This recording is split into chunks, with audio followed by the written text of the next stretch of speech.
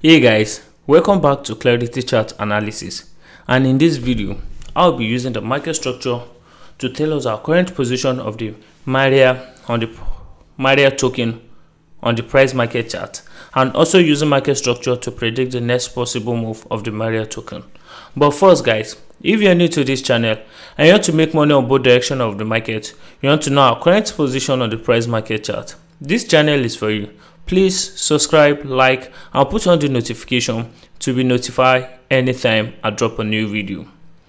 So guys, on our daily time frame, which is our major structure, the most recent breakup structure we saw was a breakup structure to the downside.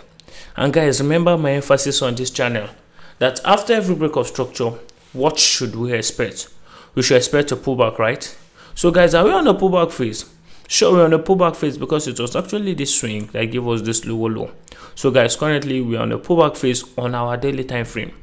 But guys, let's go back to a lower time frame. Let's go see what price is doing on our 4-hour time frame. Knowing fully well that price is trading between this upper swing and this lower swing. So guys, coming back to our 4-hour time frame, what do we notice? And guys, what are we expecting to see on our 4-hour time frame? We're expecting to see a series of bullish trend, because remember that we just broke structure to the downside on our daily time frame, and for us to be on a pullback phase, we need to see the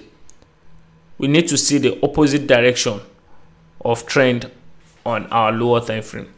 So guys, on our lower time frame, it was actually this swing that gave us this lower low. Now we've seen price broke structure to the upside, price pullback, and from this point we've seen more broke up structure to the upside, price pullback, and we broke structure again to the upside, we saw a pullback, and guys, currently we just saw another breakup structure to the upside. But guys, I'm not taking this as my breakup structure because price just swept liquidity, price did not close above.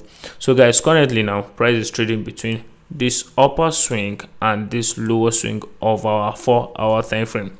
So guys, currently our 4-hour time frame is still bullish, telling us that we are still on the pullback phase on our daily time frame. But if we see from this point price rally up and price take out this swing, that shows we are back to a bullish trend on our daily time frame, which means that we are now on an impulsive phase if price should take out this swing. But guys, if we see price take out this lower swing, that shows we are back to a bearish trend, which means that we are now back to an impulsive phase on our daily time frame. So guys, let's go back to a lower time frame such as 1-hour time frame. Let's go see what price is doing on our lower time frame. But guys, knowing fully well the price is trading between this upper swing of our 4-hour time frame and this lower swing of our 4-hour time frame. So guys, on our 1-hour time frame now, what do we notice? We will notice that after we saw a break of structure to the upside on our 4-hour time frame, we needed a pullback, and for us to be on a pullback phase, we need price to go on we need a bearish trend on our 1-hour time frame. And guys, that's what we saw. This swing was actually what gave us this high on our 4-hour time frame, and guys, we've seen price traded below it, price pullback traded below it. And guys, currently now on our 1-hour time frame, sorry guys, on our 1-hour time frame, we're trading between this upper swing and this lower swing, and it was this swing that gave us this lower low, and we've seen price traded above it. Guys, do you think this is a sign of bullishness that we are back to a pullback phase? If we should see price take out this swing on our 1-hour time frame, and continuously we see price rally up and take out this swing, that shows we are done with the pullback phase and we are ready to resume the uptrend of our 4-hour time frame, which is a pullback phase on our daily time frame. But if we continue seeing price take out this lower swing of our 1-hour time frame, that shows we are still on a bearish trend on our 4-hour time frame, and we're still on a pullback phase on our 4-hour time frame. So guys, let's trade carefully. Remember that market structure is king. Let's trade alongside with the trend of the market.